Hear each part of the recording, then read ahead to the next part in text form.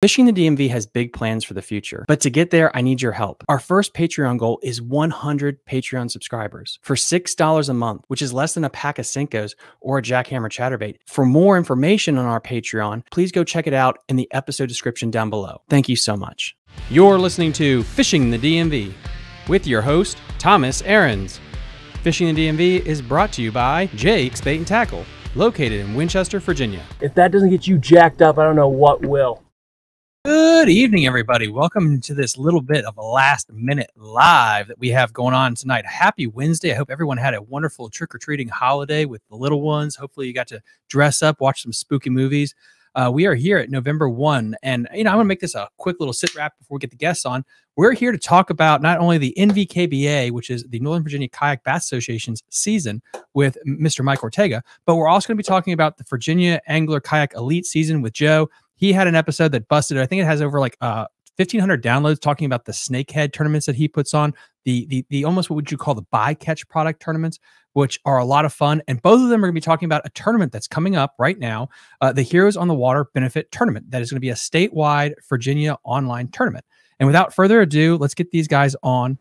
We got Mike and we got Joe here. Guys, thank you so much for joining me tonight. What's up, brother? Hey, Thomas, thanks for having us, man. No, you're very welcome. Thank you guys for making this, happen. You got me cracking up. You can't be starting the video with that boat flip, the video. Oh my God. Yeah. I remember when you first posted, I think the funniest part about that was when you're like, as soon as the bass hits the day. Dude, it hit. I thought I was like literally like if like right now I should be a skeleton sitting here. That's how freaking funny that is. That's so classic. Original content, man. You're killing it, brother. Yeah, thank you so much. I really appreciate it. I don't even know how we'd start this. Well, I guess, Mike, since really you set this whole thing up, I guess I'll start with you. And what we're going to do, guys, first off, is we're going to kind of talk about the NVKBA season, the Virginia Angler Elites, and then we're going to segue straight into the benefit tournament. So NVKBA 2023, it's in the rearview mirror. Yeah, man. Hey, first and foremost, thank you very much, man, for setting this up last minute for us. I know I've been busy, man, ever since the Classic, dude. I've just been busy with life, works, wife's in college, all that good stuff. Like just a lot going on at the Ortega residence, and to kind of set this up last minute, I definitely appreciate that. I just wanted to put that out there. Joe, thanks a lot for coming on tonight too, brother. I know the whole communication thing hasn't been the greatest over the last month or two with this event in general, but we owe it to the beneficiaries, right, of making this as best as we possibly can. So just a culmination of that, obviously the folks over here on the water, they've been very pleasant to deal with and all that. So, just kind of wanted to forefront that. Appreciate you, Thomas, for being a voice for us, being a good platform for us, and obviously Joe and everybody who's making this happen. So, but yeah, I mean, as far as like NVKBA goes, dude, we had a hell of a season. We definitely reached a few milestones as far as like what some of our goals were this year. We hit, record numbers in our opening event and our second event. Never in my life would I have thought we would have a season opener and then a follow-up second trail stop number 2 of the same participation levels. I think we had 82 on each event, which is really good. And we would have actually broke that on our second tournament had we had not. I think we had a couple guys that weren't able to make it. So, but no, man, we've been doing great. Obviously, the member base is what I always say to our guys. This club would not be what it is without the members, right? That's what it's all about. It's not about me. It's not about the folks that, obviously the folks behind the scene. I couldn't do it without them. But this community that we've built, it's just amazing. And obviously Joe can attest to that with what he's doing. And, just the quality of anglers is amazing in our area. But more than that, it's the quality of people that we have, just down to earth, amazing individuals, people from all walks of life, right? Like this is the melting pot. We're like right outside of DC. Obviously the DMV area will fly. It's just vast in the amount of different types of people that you meet in life, and to all be able to come together and have that camaraderie, with fishing and our love for kayak fishing and just the outdoors in general has been outstanding. And just to see the club where it's at now, very, very happy, very pleased. Obviously, the work is never done. We always have room to improve. But yeah, no, very, very pleased with how this year went. And I owe it to the people around me and, you know, folks like yourself, Thomas, for helping be a platform for this. Joe, all your help throughout the season. It's been great. One thing I absolutely adore about your scheduling was the Battle of Five Lakes tournaments. It is so unique and ingenious to throw a different monkey wrench into it where you can pick your lake. If you don't want to waste gas, you have little kids at home, but you still want to get out, you can go to a lake that's like 5 minutes down the road. You don't. Exactly. I think it's brilliant. Where did you come up with that, and how did people receive it?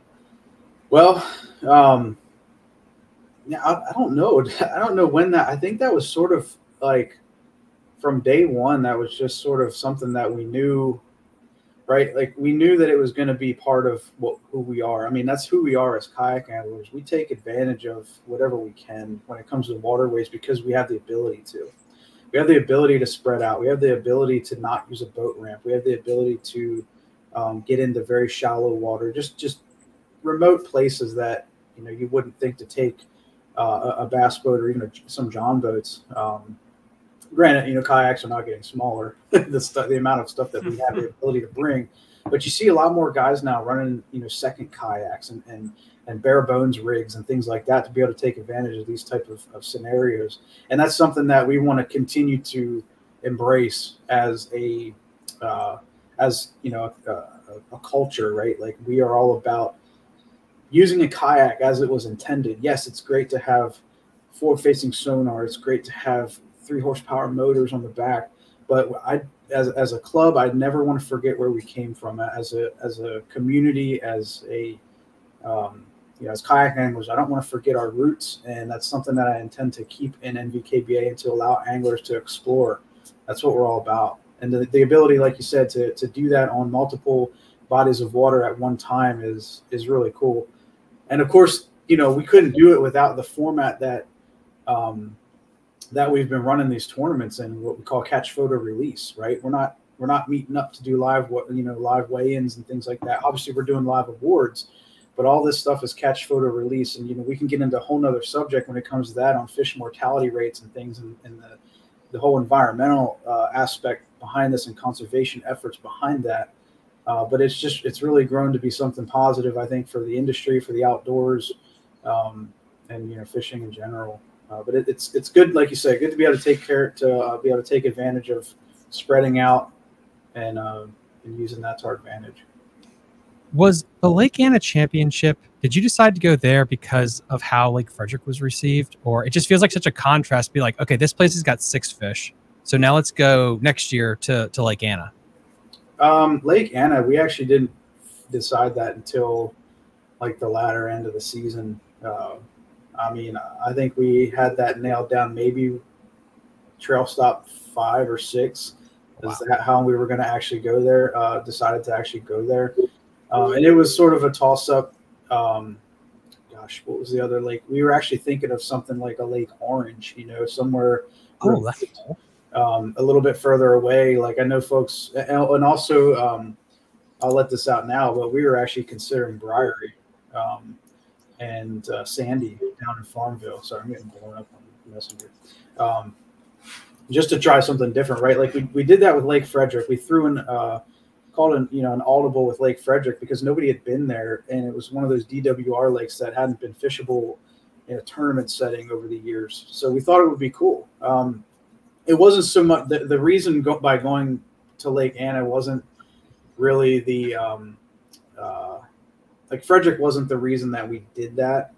Like, you know, obviously like it was tough fishing up at Frederick, but Lake Anna, it's one of those places that is always going to be on the schedule. We kind of are looking at that now as, I guess, kind of our home lake, right? Like obviously we have the Potomac River, but the Potomac River, tidal Potomac River, is even sometimes difficult. Obviously it's difficult to fish a lot, like all year, but the amount of places that we can go as a club all at one time to have everybody on the same body of water is getting limited just by the sheer size of the club and the amount that it's grown. I think that's one benefit of seeing how well these multiple lake events have done. Because we even talked late summer, there are so many electric motor only lakes in Virginia that you could create different cookie cutter things to like these 2 lakes for an event, these 2 lakes for an event. So it's not like the BFLs where you're going to go to Kerr 67 times each year. You can really spread it out. Right. And another big driver behind going to Lake Anna, it's one of the few places that you really have to do your homework on. So we want to challenge anglers to do that. We want to get people out of their comfort zones. Obviously, Lake Frederick was out of everybody's comfort zone, right? But Lake Anna fishes very well throughout the year if you know what you're doing and if you know where to go, right? So we want anglers to be able to, we want to see who is absolutely the best of the best on any given day, who can go there and put their homework in, do a little bit of pre-fishing, because it's such a big lake to us as kayak anglers. You know, that's for a kayaker, that's a big lake. That's what I would consider a big lake. For a bass boat, it's probably average, you know, compared to something like Kentucky Lake, you know, or some of the bigger national level lakes. So that's what kind of was the intent behind that, to go with something that would challenge the anglers to obviously not announce it until later on in the season, get everybody kind of, you know, out of their comfort zone a little bit. As a tournament organizer, you had a hurricane barreling down on you. How hard was it to make that call? Where was your mindset going into that about moving that event? Well, I knew leading up to it that it was going to be a last minute call, because I've had events in the past, and this is just based off of experience, to where, you know, we would call an event too soon and then it ended up being a good day or a decent day, you know. So being the classic, like if it was a trail stop, I probably wouldn't have been that pressed on it. I may have called it a little bit earlier, but being the classic, being that this has been on everybody's calendar all year long, I wanted to wait until the last minute. And I knew the guys who were there were dedicated and they were going to be there pretty much regardless. I don't think I may have had one dropout after the switch. Wow. So that says something about the level that these guys were able to adjust and adapt and overcome, which is great, but I can't rely on that. You know, as a tournament director, I learned a lot by that. I'll tell you what, first thing I learned is I learned to have a backup date. And I learned too that I need to announce a backup date. So next year we will have rain dates for probably every event. Absolutely a rain date for the Classic. So, it's difficult to do that because a lot of time and effort gets put into these schedules because there's a lot going on around us. We have other clubs around us. We have our you know, obviously VKAE. We have Mid-Atlantic KBF based out of Maryland. There's you know, several other Virginia trails. We have VKT to the south. We have the Bass Cast series that runs down by Smith Mountain Lake. So there's a lot going on, and we have obviously the size of our club as it's getting bigger. More people are coming, which is great. It's a good problem, but we want to make sure that we can still allow anglers to get the most fishing they possibly can and fish as many series as they want to fish throughout the year. I'm not about, you know, turning this into a monopoly. Like, this is not what it's about. We want folks to have opportunity. So really, guys, my last question before we're going to be moving it over to Joe, and then guys, link in the episode description everything we talked about today, including NVKBA and then, you know, Virginia Angler Kayak Elites, including the charity tournament we're going to be talking about. How do you work your schedule so it doesn't become stale? The one thing that we talk about on the boat guys side, and the biggest complaint I hear from the BFLs, is, you know, we're going to go to Kerr 2 to 3 times a year, and you're going to go to the James, and it's basically those places. And because you have such a plethora of places to pick from, do you have in your head about like a rotation kind of strategy you like to do for new events every year? Like how does that work in your head? We so this was our 6th year. And again, I think a lot of where we go is dependent on how many people are fishing it. If I have 30 guys or gals that are going to fish it consistently throughout the year, we can spread out, you know, but the bigger we are, the more, like if we have a 80 to 100 angler turnout for the opener next year, you can pretty much bet we're going to Lake Anna because it has the most launches and the most opportunity. The Potomac River is good. That's another place where we can spread out, but really that's kind of where we're kind of migrating to, is the biggest body of water in our area. Again, we're Northern Virginia kayak bass anglers. We're not Virginia kayak bass anglers. I don't have the ability to travel all over the state all year long. So there's that, right? I'm trying to stay within a geographical region, and I'm trying not to do too much outside of that, while catering to the number of people that want to come fish. So it's starting to become a little bit of a challenge. Again, growing pains, things that I'm trying to work through. But in order, back to your question about becoming stale, I think really what it boils down to is timing, right? Like, I'm not going to send somebody on the Shenandoah River in the middle of August when there's no water. Like, this year was ridiculous, man. Like, there's still no water in the freaking rivers around here. So I got to base off of that as well. So, as much as I say that I don't want it to be stale and I really want to move these events around, really it's Mother Nature that's going to call a lot of the stuff around here. I think that's really what boils down to where we're at and the amount of diverse fisheries that we have. Even though it may look like a repeat schedule or a similar schedule, you got to understand that this thing's going to fish different every year, or slightly different every year. And there's always something to take away from that, I think. Last question. Got me another one. What and everyone in the comment section, do let me know this. What is everyone's definition of Northern Virginia? Because I do think that's fascinating that if you lived in DC your whole life, it's completely different than if you live in, north of Fredericksburg. So Pennsylvania. So Northern Virginia to me is what I look on a map and I say, all right, this is the northern part of Virginia. And to me, I've always based it off of anything north of Lake Anna. Okay, gotcha. As far as like the northern part, right? Like if I was a Nova kayak club, I'd probably be fishing Burke Lake or, DC, Potomac River, Upper Potomac, things like that. But we obviously don't have we're too fat for that, our club. So we got to branch it out, still call it Northern Virginia, but literally like the northern part of Virginia. That's as a tournament director, that's how I see it. But Northern Virginia, you're going to ask me like as just Joe Schmo, I'd say like, I don't know, Fairfax County, Prince William County, maybe Stafford County, pretty much Stafford North. Gotcha. Yeah, it's always unique when you say Northern Virginia. And again, I don't think I've ever asked you this question about NVKBA. It's like, what is the definition of Northern Virginia? Because as Northern Virginia grows and Winchester becomes part of that hub that feeds DC, first off, that's insane how this thing is growing. There's a map somewhere about what is considered the DMV. Have you seen that, Joe? I'm not sure. I've seen it before, and it's like, I was just going to say, I've seen a map before. It's pretty far down, actually. Yeah. Surprisingly, it's like, I want to say it's down like by Spotsy or something like that. Or even, it's not like Dahlgren far, but it's definitely down there, like King George-ish, Yeah, and then like what Thomas is talking about, like how far west of I think 66 corridor. Yeah. Where is that Northern Virginia? When does it become not Northern Virginia anymore? I want to say there's something at work.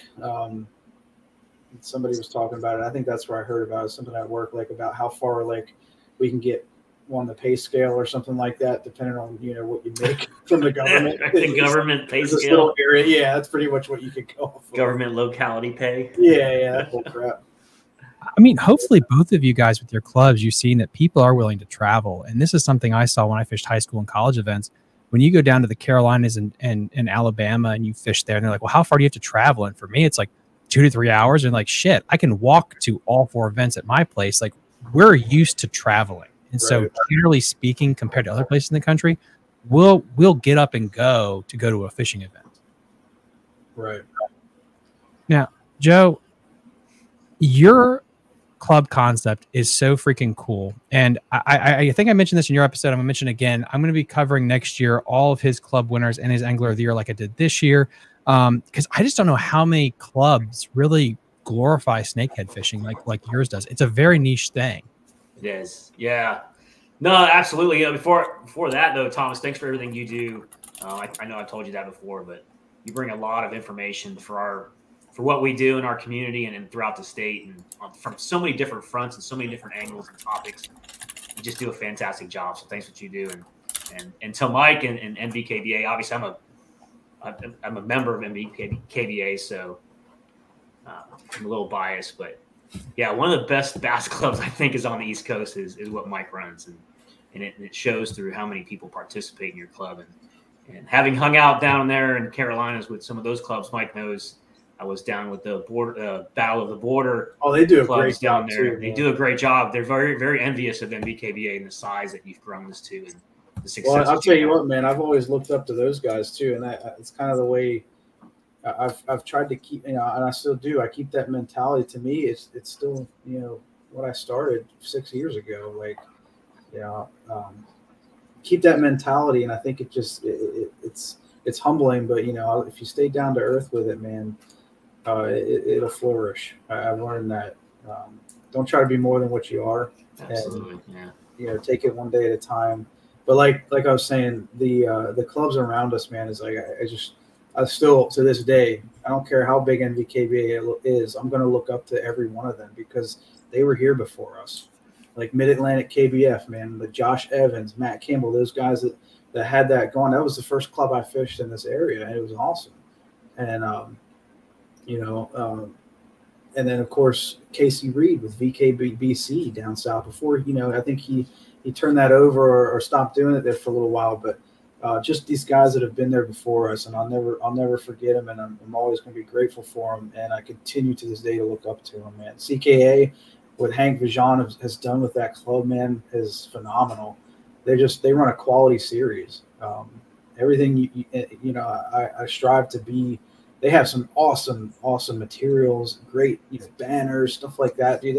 That's what it's all about. Just embracing it and really making it awesome.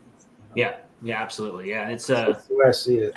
We owe a lot to Mike. So yeah, thanks for all you did for us, Mike. We wouldn't.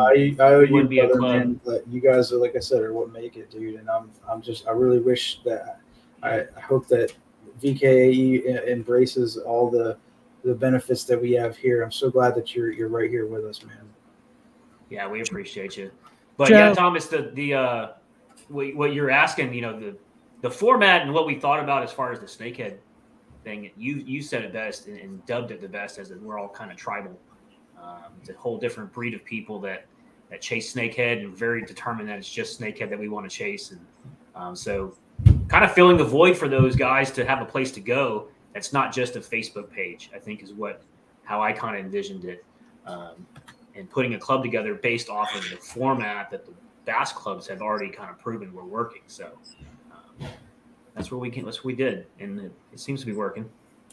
Now, your club doesn't have brand of Northern Virginia. You are Virginia. And when we're talking about chasing dragons, have you thought about venturing out into the Eastern Shore areas, some of these like legendary places for snakeheads for a one-off event? Because when you think snakeheads, it is definitely narrows it down to certain areas of geographically. That's right. No, absolutely. Yeah. And I'll tell you, within the first probably couple months of VKAE being kind of established and, put out there in social media, all of those smaller kind of areas where there are these smaller clubs that they call themselves clubs, I guess, and they're fishing tournaments and hosting tournaments. A lot of them are bait and tackle, either small companies or maybe even some of them on the Eastern Shore where actual stores were holding tournaments. A lot of them have reached out to us and said, hey, we like what you're doing. We like, how you've kind of organized and professionalized some of it. Again, I don't think we invented anything new. We just did something that was already happening. We just did it for multi-species. And so, yeah, we've had a lot of that contact and communication with other clubs, and we might try to tie down some type of, team tournaments and traveling to different areas. But I think our first year and our idea was to do something for Virginia because of the Potomac, ecosystem of having snakehead, and now the Rappahannock's predominantly producing pretty well. So fishing in those fisheries for snakehead are good for Virginians and in our area. Northern Virginians, I guess, is what you could call us, even though I can't stand going north of Stafford. I'm telling you, that DMV area, that ring is going to keep growing and growing, though. Frederick will be considered north. Yeah, it's just going to keep widening out. What are your plans for the next season? I mean, did you think this year was success? Like, how would you gauge 2023 going into 2024? Yeah, I think we hit it on the head as far as what we were expecting. I didn't expect to have as many non-Virginians come and compete. We had I think 18 out of the 55 members that joined the club are from Maryland. We had several from New Jersey travel and fish our tournaments. We had a member join that was from Tennessee. I don't know if they fished us, but they did join and paid the fee and became a member. So that was kind of what we did. We didn't expect that. We expected it to be kind of the locals that we knew, the crew that I run with, and then a lot of the anglers that fish in NVKBA that kind of dabble in the snakehead stuff and enjoy that. I knew that we would get some of them to come over, but didn't expect the outsiders, out-of-towners to participate. So that was good. I think that's going to grow some more. And we have the same challenges as Mike does, just on a different scale as far as growing, because we centralized to a one launch kind of format. Which I love, by the way. Yeah, we do that because snakehead anglers are very particular about what information they want to give about where they're fishing. Mm-hmm. So by doing a same launch, same recovery format, I don't have to turn the GPS on the tournament management system. So they can fish wherever they want and they don't feel like they're being watched. Once we grow to a certain size and we have to use multiple launches, we're going to have to go to a GPS tracking so I can monitor and be fair for everyone that we're all fishing the correct waters and kind of look at that way. So that's just one of the challenges we're going to look at if we continue to grow. Because a lot of our launches that we have that we've researched so far and we've used can only handle so many at a time. So if we grow any more, that's going to be a challenge. We may have to change it up a little bit. But that's a good question. I'll state to both of you is growing pains. I mean, Joe, you're getting to this your first year. Mike, you're going to be hitting like 250 people here soon. So, I mean, I'm assuming you've thought of this almost existential crisis of like, is it too big? Can you get too big? And if that's the case, are you going to have to cap tournaments in some kind of like bracket series? That's definitely something that Joel and I have talked about. The whole capping, right? Like you look at Hobie BOS, I think they started out and they were capping at 200 anglers.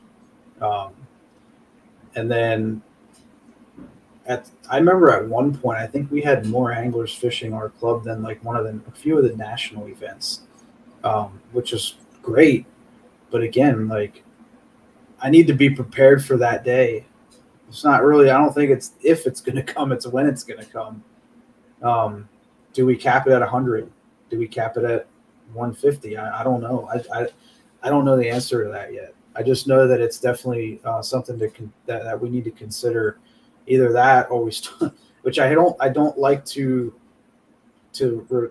resort to like the financial side to where I want to make it not accessible for somebody who may not be able to afford it. I want it to be affordable for everybody. I don't want you to have to pull out of your kid's college fund to be able to fish with us, kind of thing. Like this is open to everybody, and that's my intent. But in saying that, if I put a cap on it, is it really open to everybody? I don't know. It's really a first come, first serve thing at that point. And some guys, there are folks that aren't on social media that fish our trail. And I've been trying to put a lot more effort into making sure that this is as available as possible.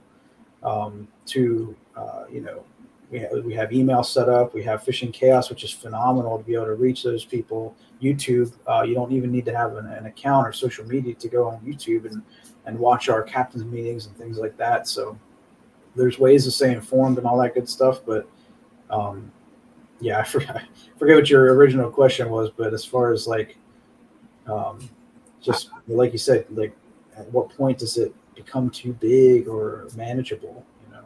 I think it's interesting because, and for our podcast listeners out there as well, I talk about this a lot where Bassmasters has this issue where you get the growing pains of you're going to have a 300 boat tournament and then you're locked into only going to 3 places. And then MLF comes around and they think like, well, what if we split the field to 2 different days and now we can go to a bunch of different bodies of water? Neat concept, maybe not executed very well. And that's a dilemma. It's like the more boats you have or the more kayaks you have, now there's less places you go.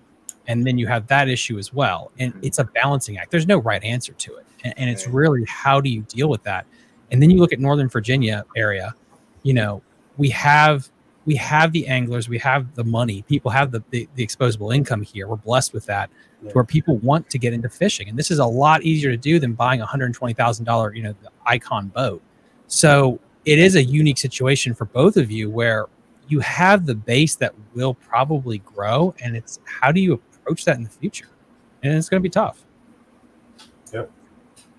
Yeah. But on the other side of things, before we switch to the other tournament, when do you think, and you don't have to give it a definite, when do you think your schedules will kind of be announced for next year? Do you want to go, Joe? Do you know?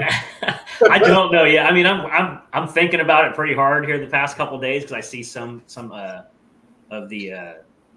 I'll be honest with you. I kind of wait and see what everybody else kind of does at the national level first, and I based it off of, and I only did this 1 year, so I'm only basing it off my one try at this.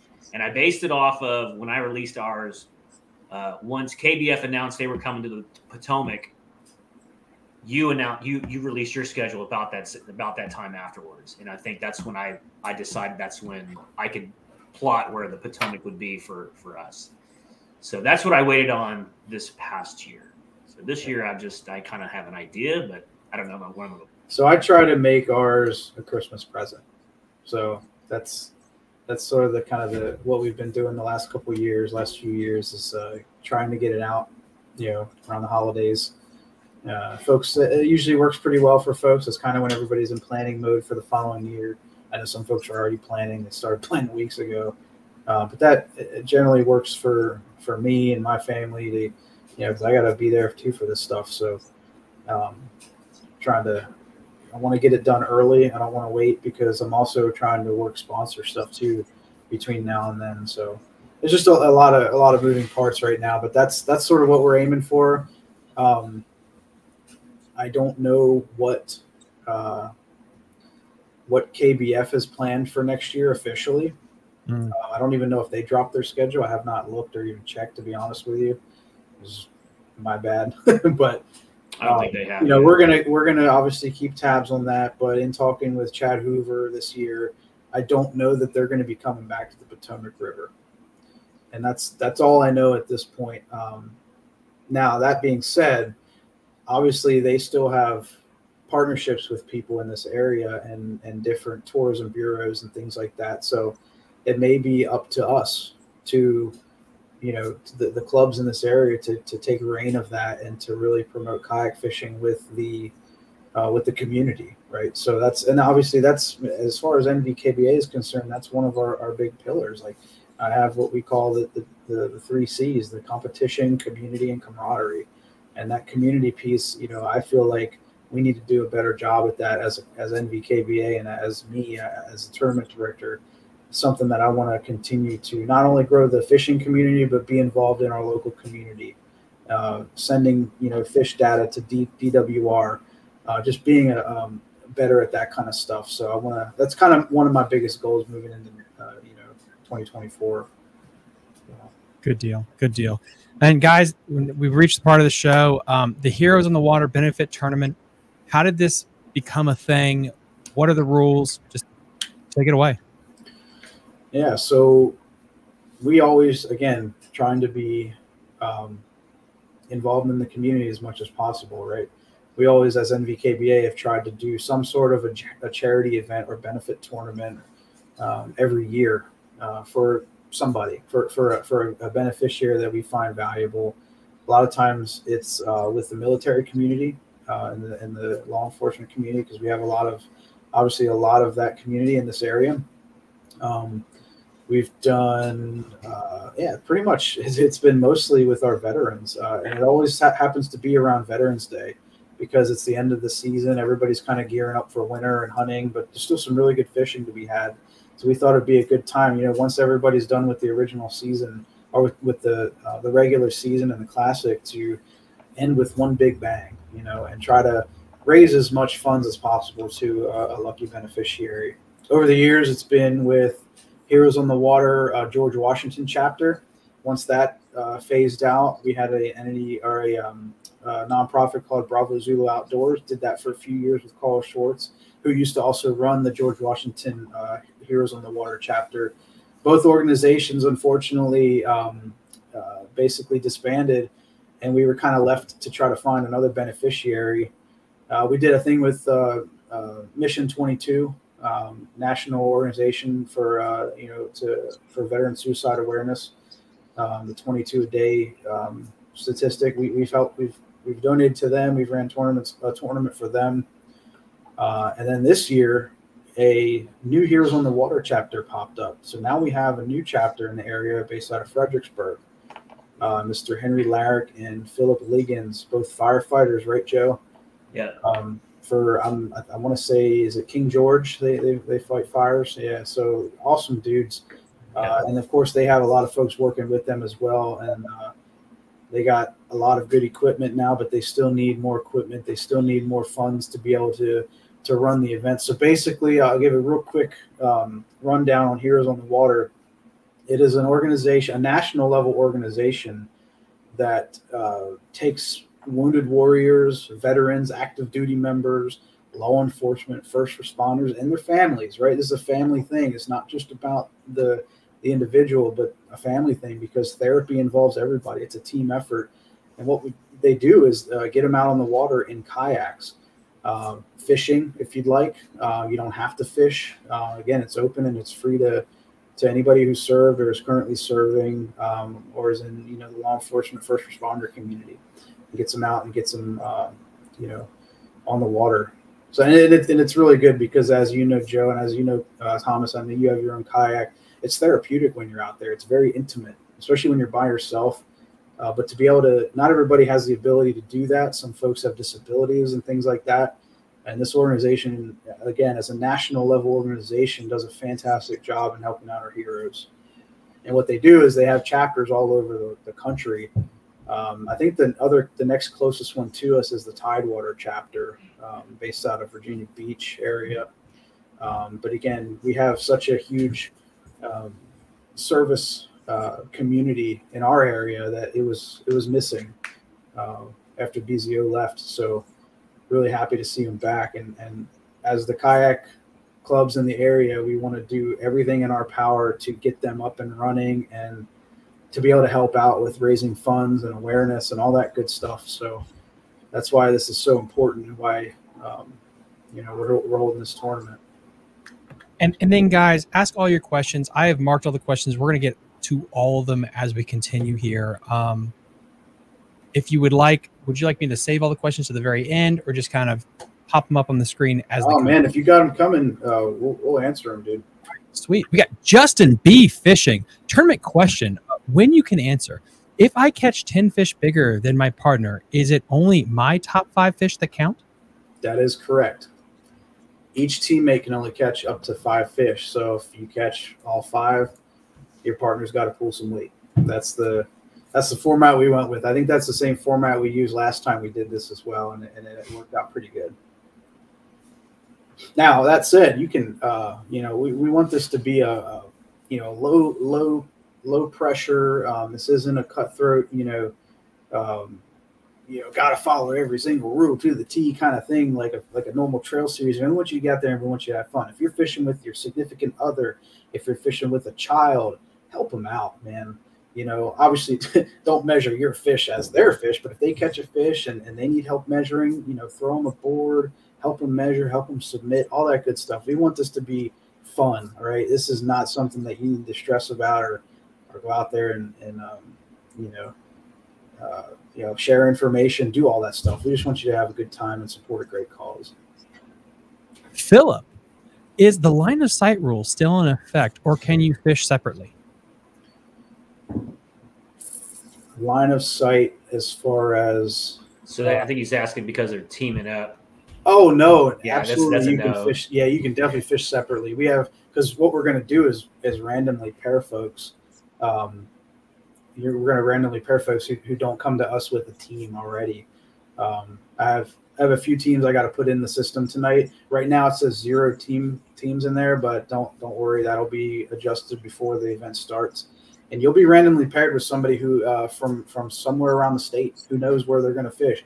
Could be to your benefit, especially if you are fishing Lake Frederick and you have somebody down on the Chick, right? I think you're going to do, still do pretty well. So for your team. So you know, that's definitely not a requirement. You don't have to fish with your partner. You can absolutely communicate with your partner, share information, all that good stuff. I think, guys, again, if you are fishing Frederick, Lee, I'm talking to you. You probably want to pair with somebody on the chick. Just saying. That or start calling Casey Reed and see if he's got a partner yet. He's already got one, unfortunately. I bet he does. Yeah. I'm gonna have to. I got to put that team in there. I forget what the team name is, but yeah, throw me. If you know your partner, email me the names of the anglers on the team, and if you want to have a team name. Otherwise, I may give you a goofy name or something, but you'll be in the system and ready to go. It's gonna be a good time. I think right now, let me pull it up and hit refresh. We're 35 anglers already, so that's pretty good. That's more than last year. I think we had 20 or 25 last year. So, I mean, you do the math. What's 35? 35. What times? It's too late. Good Lord. 1400. Calculator. Too many beers in for that. I mean, yeah, dude, we're pushing, giving Heroes on the Water upwards of $1,000 just for entry fees. So it's pretty awesome. Pretty awesome. I'd love to see this thing hit 40 or 50 anglers. Well, here's a good segue question with that from Joshua Gray. Can we donate our money and win in the raffle? I'm unable to fish the 2-week stretch. Oh, most definitely, man. Even if you can only get out one day, like you can absolutely just sign up for the tournament if you want to do it that way. 50% of your money is going to go to Heroes on the Water that way. And then the raffle, I think you can also do a separate donation. But, I mean, really, man, just buy extra tickets. That'd be the best way to help out with all of this. Because everything in the raffle is going to go to Heroes on the Water. Everything in that all the prizes have already been paid for. So, yeah, man, pretty much every single thing that's going, or every single ticket that's going in that raffle is going to get to Heroes on the Water. I think we're pushing $1,000 there already too. So, awesome. Yeah, I think it's 5 tickets for like $60. I think you get 100 or 10 tickets for 120-ish or something like that. So yeah, it'll be good. And you already mentioned this, but I want to make sure we really clarify this, especially guys, it's going to be re-uploaded as a podcast episode for all my Apple Podcast, Spotify, and iHeart listeners. This doesn't have to start day 1, November 3rd for you. If you're listening to this and it ends up being Monday of next week, you can still enter this and participate. Correct? Absolutely. And that was one of the big reasons why, I knew it was going to be, we originally had planned this for a 1-day tournament, but given the fact that we had to change our classic and we had to, we were throwing a curveball there. We had to move our classic into, was it October? It just kind of threw everything off. And I didn't want to, for lack of better words, half-ass this tournament. I wanted to get this as big as possible. I guarantee if we would have had a 1-day event, we probably would have had maybe 15, 20 guys show up, which is great. Obviously, we appreciate anything, but the bigger we can make this, the better. We have folks coming up, fishing this from Virginia Beach, fishing this from down south. So this is probably going to be the format from here on out, just to make it as big as possible. Because again, it's about raising funds for a good cause, and whatever we got to do to maximize that, we're going to do it. But yeah. What you're saying about the time frames, right? You don't have to fish. Obviously, if I had 2+ weeks to fish, that'd be amazing.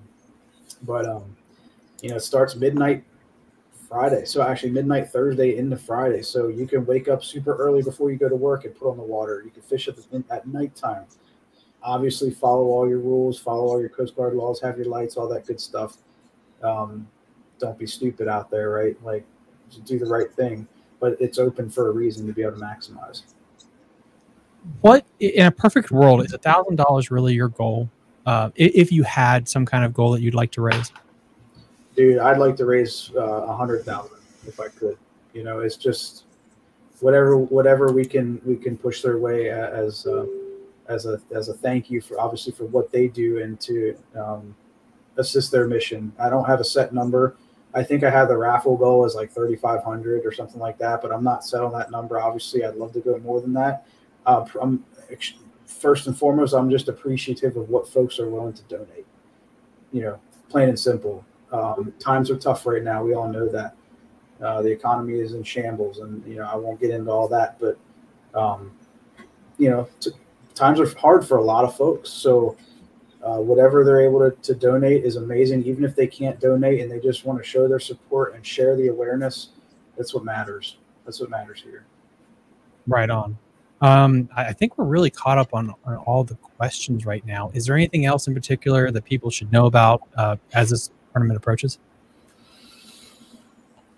Man, it's kind of turning into a little captain's meeting, isn't it, Joe? It is. Which is good because we're not holding a captain's meeting for this. I think I see one there about the bump boards for trash fish. What they Yeah, hold on. Trash fish. I like it. Oh man, that's awesome. So no, yeah. Again, I put in the rule I just actually updated the tournament description before we started the show just to make sure I had all my T's crossed and I's dotted. But VKAE has up on their website the rules, right? So we're going to basically follow their snakehead measuring rules because we know a lot of these bycatches, they're toothy critters. You might catch a freaking 48-inch muskie, and I don't know if you have the board for it, but if you catch a muskie, probably you win. I mean, it's really going to be plain and simple. No, but blue cat might beat you out if you're on a blue cat. True, yeah, that's very true. But yeah, I mean, it's catfish, it's muskie, it's whatever freshwater fish you catch that's bigger than a largemouth bass you throw. And then the stripers are going to start running a little bit, so you might find a migratory one. I don't know. People are nailing them down at Lake Anna already too. It's pretty awesome. Yeah, man. So yeah, but any trough you want to talk about that board a little bit? I would say any trough board is going to work.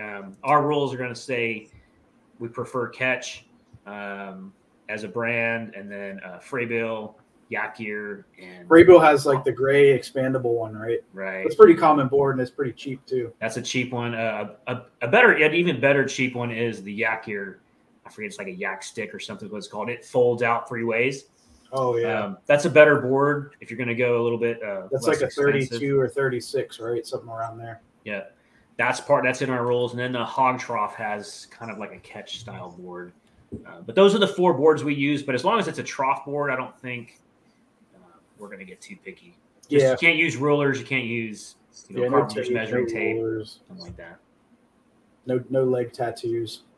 Right? Yeah, no.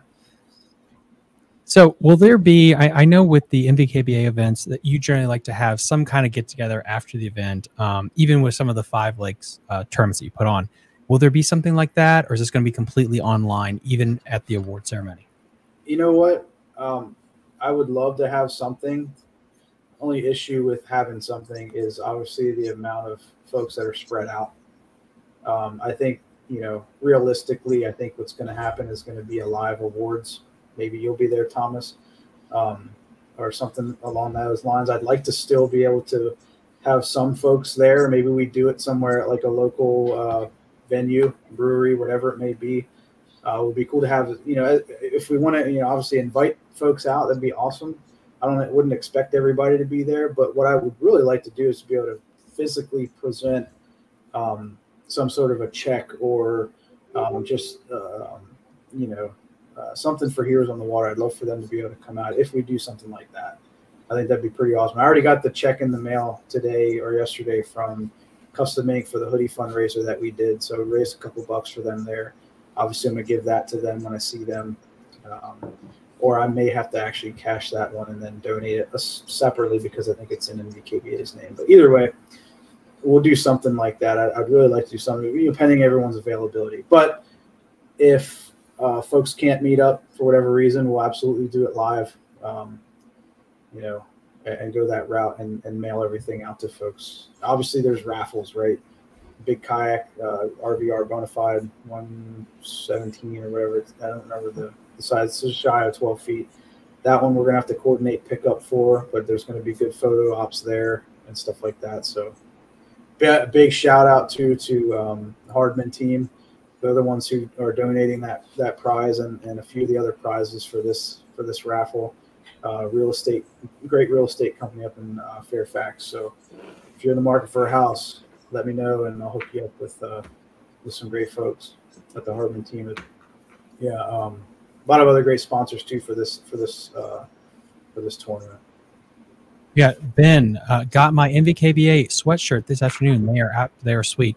And this is anecdotal. When we did we had our Halloween costume party get together at Jake's, and we had a guy come in that was from NVKBA, and he found out about you guys. And he said, like, yeah, I'm a teacher, and I can't, you know, I wanted to get into fishing. I want to get into tournament fishing to scratch that itch, and I'm so glad I found you guys.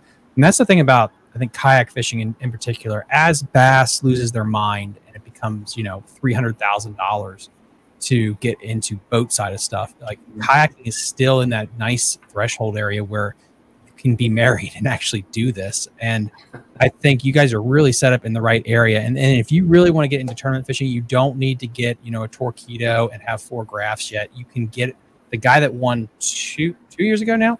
I mean, he was paddling all over the place and he won AOY. So you can still be competitive with a more basic rig. So please get out there and try to enjoy this sport. Yeah, I'm gonna scroll through here to make sure I didn't miss anything.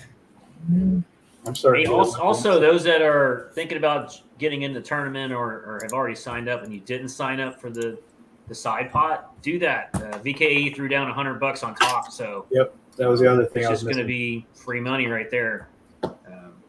Go back in there and buy that ticket. So I think it's $10, right, Mike? Also got VA boys detailing. My buddy Jerry Andrade.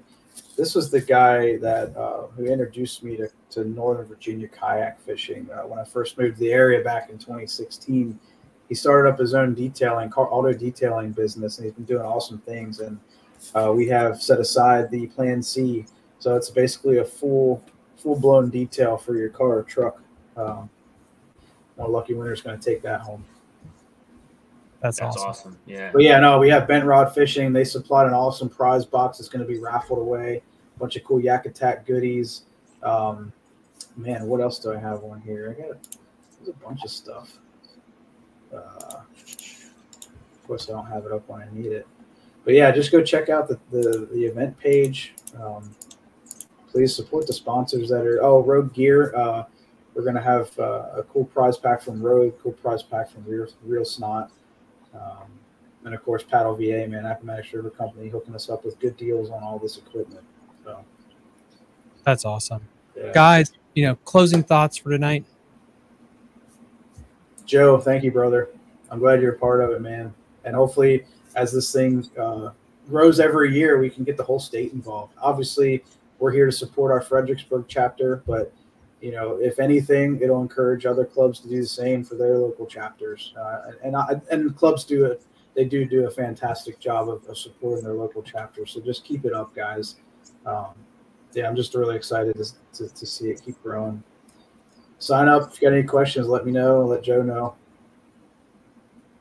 Yeah, same here, Thomas. Thanks for having us. And Mike, thank you, as always, for everything you do for us. And we're just proud and happy to be part of supporting and Heroes on the Water. Mike and I have talked about it. You know, I think both Mike and I had both talked about possibly diving into being the Heroes on the Water leads over time. And over the years, we've just talked about it. Yeah, it's just we're like, we need just something, man. So proud that, you know, and happy that, you know, Philip and Henry stepped up and have taken over. So I just got word that Philip and Henry are going to be on a team together. So I'm looking forward to seeing that, man. That'd be cool. Yeah, a couple sticks. So hats off to those two guys for taking it on, and we're happy to support. It's not an easy task. It really is not. And they're doing just, you know, the value added and the value to the community and the folks who need therapy and just need to get outside is second to none. No, it is. And unless you stand up and actually get involved, nothing can rather happen, whether it's in your local community, it's a little bit bigger, you know, if you're running for governor or, you know, doing something like the Black Bass Community Board, anything like that, you got to step up in your local community to actually get something accomplished. Yeah. Guys, as always, link in the episode description to everything that we talked about today. I have linked everything for Virginia Kayak Angler Kayak Elites. I hate acronyms. My God, they screw me up. Virginia Angler Kayak Elites and Northern Virginia Kayak Association. Got it that time. And then these days. I talk for a living. I'm counting on you. You'll be all right. Good Lord. But anyway, guys. One more thing, Thomas. Thank you to all of our veterans out there. Happy birthday to the Marine Corps as well. Right. Amen. Amen. Guys, like and subscribe to the channel. Check us out on Patreon. We'll see you next time on Fishing the DMV. Bye. You're listening to Fishing the DMV with your host, Thomas Ahrens. Fishing the DMV is brought to you by Jake's Bait and Tackle, located in Winchester, Virginia. If that doesn't get you jacked up, I don't know what will.